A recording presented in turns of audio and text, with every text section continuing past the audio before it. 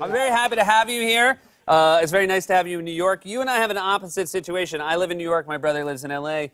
You live in L.A. Your brother lives in New York. Do you get a chance to hang out with him? I get a chance every time I come to New York. This time around, I missed him because he's traveling. So okay. So this time around, does he take it personally that you just chose to come when he was on the road? I don't know about that, but okay. Yeah. But it's always nice to see him. Always when I come to New York, it's like we always go out. And, does he sort of know how to treat you to the best of the city when you're here? He's a connoisseur of pizza restaurants. Oh, that's good. You know. That's the right kind of connoisseur to be around. Yeah, you know, and a good steak too. You know. Okay. Are you picky with pizza? Because people always ask me what my favorite pizza is, and I have to say all pizza. No, there's really good pizza. Yeah. And then there's all pizza. Yeah, I think that's fair. Yeah. There's no, like, bad. I mean, well, there's some bad pizza. In LA, there's some bad pizza, yeah. Okay, yeah. I'm so excited that there is a sequel to Sicario, which was a movie from a couple years ago that I absolutely loved. Were you surprised that this came back around to tell more of this story? Yeah, a little bit. You know, the first movie was, I thought, a good movie, and so had a great group of filmmakers working on it. So when they decided to do this one, I was a little skeptical because we were going to have a new director, a new director of photography. So, but the story that the writer wrote, Taylor Sheridan, was very original and unpredictable. And I had a lot of those like moments that I felt when I read it. I felt like, hey, you know what? Let's tackle it. That's very exciting, and you must have felt the character you played was so wonderful in the first film. Do you feel like it changed to a place to be interesting to take it on again? Yeah, I think he evolves quite a bit in this story, in the new Sicario Day of the Soldado. He kind of like, I like to say you know, in the first one we meet him and he's like a hitman, a heartless, one-track mind kind of guy, bent on revenge. And in this one, I think that it's through his journey, I think we find out that he's rehabilitated to an extent. He's not innocent, but he's rehabilitated through this relationship that he has with this young girl called Isabella, played by Isabella Moner. Yeah. That's really exciting. I can't wait to see it. Like I said, I love the first one. I also want to ask, in recent years, Guardians of the Galaxy, Avengers, Star Wars, are those exciting movies to be a part of? Were those the kind of movies that if you were a kid you would have enjoyed? Yeah. I mean, that's the way I feel. Big time. Big time. It's like going back to the future. Yeah. You know, and I'm very lucky that Star Wars called you know, the director Rian Johnson of The Last Jedi. He called me up and I said, yeah, no problem.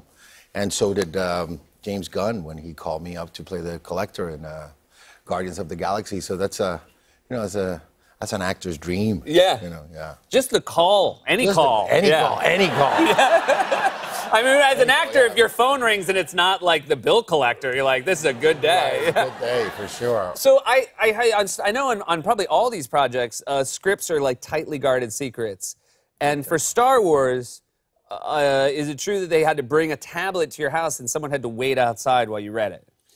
Yeah, they bring like an iPad with the code and the whole bit, and the script is right there. And it was really, I'm a slow reader, you know. You know, usually it can take me 8, 10 hours to really read a script. I mean, I feel like you take some breaks. Yeah, of course I do. I daydream quite a bit. I digress. But you know, a Star Wars script, it's got a lot of weird names and it's like a new language, and so it took a long time. So that poor guy, was waiting for, I'd say, about 8 hours. 10 hours, yeah. Did you give him a chair or anything? Was he sitting in a car? What was he doing? No, I didn't. I kind of forgot that he was there. Yeah, no, they say that's one of the side effects of daydreaming. You forget where you are. Yeah, exactly. Or who you are. You have a 7-year-old yes, daughter. I do, yeah. Does she? Are these movies? Do they appeal to her? Your movies, or what are the movies she's into? She really loves, you know, the Star Wars. She likes the Star Wars movie that I've done. I mean, of course, she's not going to be able to see Sicario: Day of the Soldado. Right. Yeah. Well, not years. until she saw the first Sicario, else it won't make sense. Yeah. Totally. Yeah. But you know what movie she really loves, and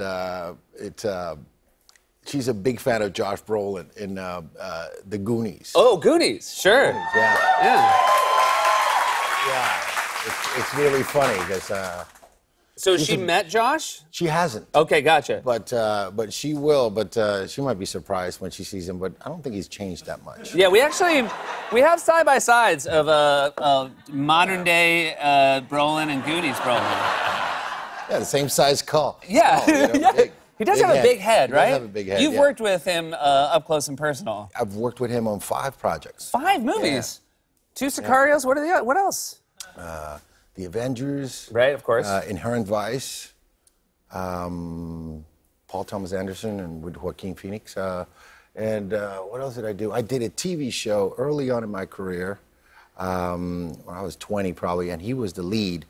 It was called Private Eye. Okay. A guest star in a TV show. Gotcha. That's where I met him. Oh, that's fantastic. So, And when yeah. you worked together, because I guess then it was probably at least a decade before you worked together again, did he remember you from Private Eye? I hope he did. I never asked, but yeah. I think he did. Yeah.